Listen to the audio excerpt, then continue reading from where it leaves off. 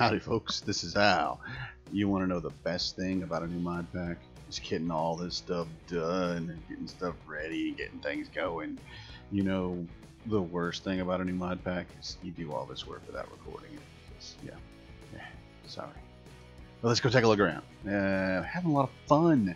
I do have a slime island, and I actually went looking for a village first, but this one happened to have a slime island, and this one had been a little ransacked, and there was some stuff missing, but it had a smeltery, and that was enough for me. But I wanted the slime island because of the king slimes, and if you happen to see in my earlier video, I have a king slime longsword from a king slime that I killed with a stone hatchet. Yes, cowering in a hole, anyone killed him once, so it counts. So, I had come into this village, and I'm looking to make it my own. This is going to be, I set this up just basically as a gridded out area. These also keep anything from spawning out here.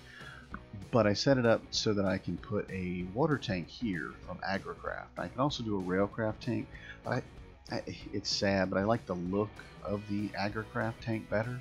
Even though I think mechanically the railcraft tank is more suited or better. People like it. So I'm going to put it here. It's going to be about six or 8 blocks high. I started making a fence out of birch trees. I don't know. Okay, so a lot of people put, when they do their tree farms, they put a tree and then they put like 5 and put another tree and 5 and put another tree. Well, you don't have to do that with the vanilla trees. Maybe the jungle wood and things like that, but birch and oak, yeah, put them in a line, baby, and they just make a whole line. So I was using these to provide wood for all the things that I had to do and such. And then I don't know, I put them all in a row here, and then I put some over there and then it turned into a big thing. So now I have a giant birchwood wall on one side of my property. But yeah, it's all right. I did put in a coke oven. Now, the neat thing, quote unquote neat, about, let me go, there we go, about the Infinity pack is, let's look at a bucket. Oh, it takes iron plates, not iron ingots. That's a pain. Let me tell you, that's a pain. I love it, but it's a pain for sure. The plates are made out of ingots, but you have to have a forge hammer. Okay, not a big deal. Forge hammer, okay, I got all these. But I have to have treated sticks, which comes from treated wood planks, which you make using creosote. Let me see a bottle. I'll use a bottle. That's what I use. So planks surrounding a bottle. Ooh. So one of the first things you have to build is this here coke oven. So yeah, I'm not actually using it at the moment. I don't have any use for the creosote yet, but I'm sure I will. Some cactus that I've got growing just so I can have greens to make clay for DecoCraft. Yeah, DecoCraft. See my scarecrow? Yeah, DecoCraft scarecrow. Wind chime. And I found a great wood sapling. I mean, this just happened too. And I went, oh, I want to put it out over here. Oh, another tree. Oh, I guess I'm just out of control with trees.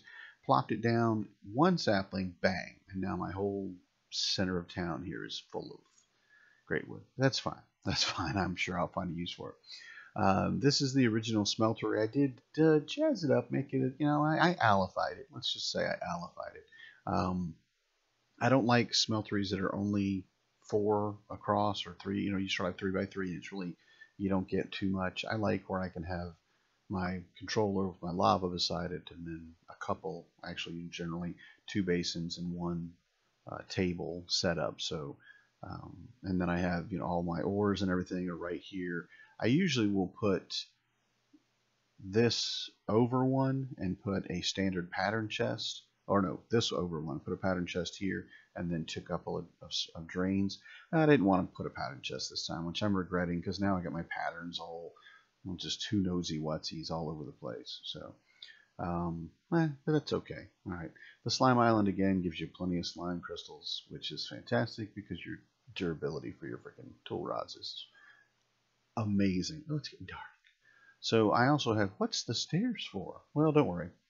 I'm going to encase this entire thing in kind of a blacksmith area, but this one and this one is for unloading and loading full tanks of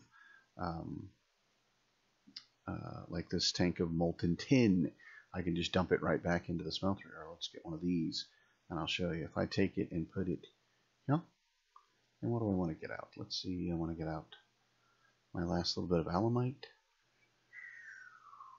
the obsidian. I'm probably not going to, yeah, I'll leave the obsidian. The aluminum brass. I'm not going to use the aluminum brass until I need the aluminum brass, so boop. And it's just going to take all the aluminum brass. And the thing I really like about it, lag server, is that it gets the nuggets out. I hate having nuggets of alamite and obsidian. Man, I would rather lose one ingot and not have that nugget. But so here we go. We got this here. And I can just take it out. Oh, come on. And then I've got the aluminum brass.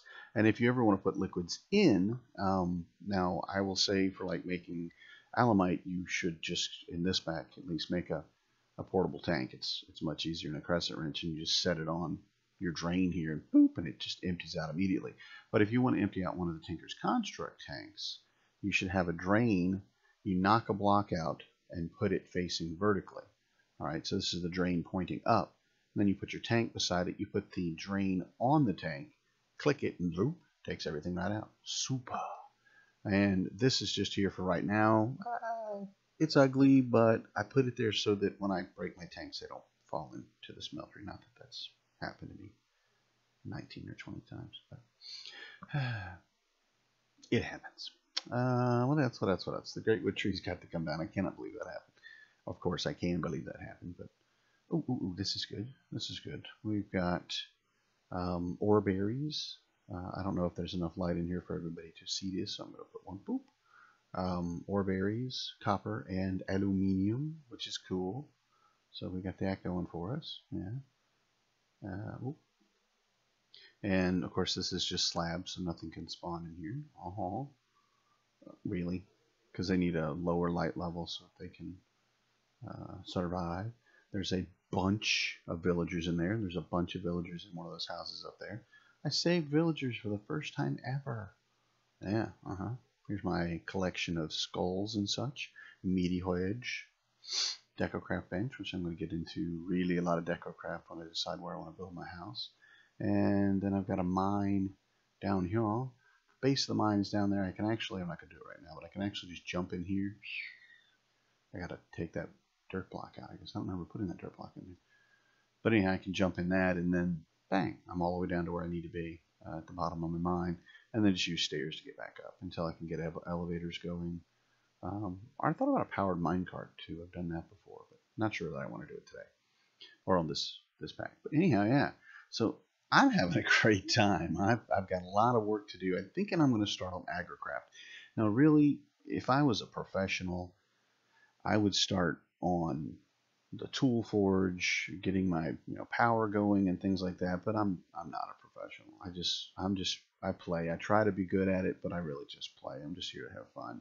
So I'm going to put my water tank up, and then I'm going to get an infinite water source to feed it, and then I'm going to put some crops right here and just start getting them in agricraft, which, if you don't know that one, it's a neat mod.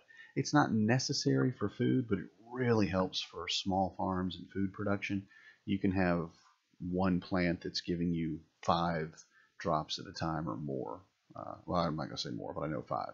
So, yeah. So that's that. What else? Well, that's pretty much it right now. Mine's going well. Got a fairly good supply of supplies. Resources are going well. I got to pretty things up. Put a cover on this. I'm thinking I'm going to knock this thing down. But that's a lot of work to take that down. I don't know if I have the time. Yeah. And then other than waiting for another king slime to drop, that's pretty much it for me. That's pretty much everything I got going. I'm probably going to build a building beside the water tank to be kind of a barn. I've got it. I'm not positive how it's going to work, but I'm probably going to put it like here. I might just put it here, connect it to that one or something. But I'm going to put a big building where I can just do my barn, and then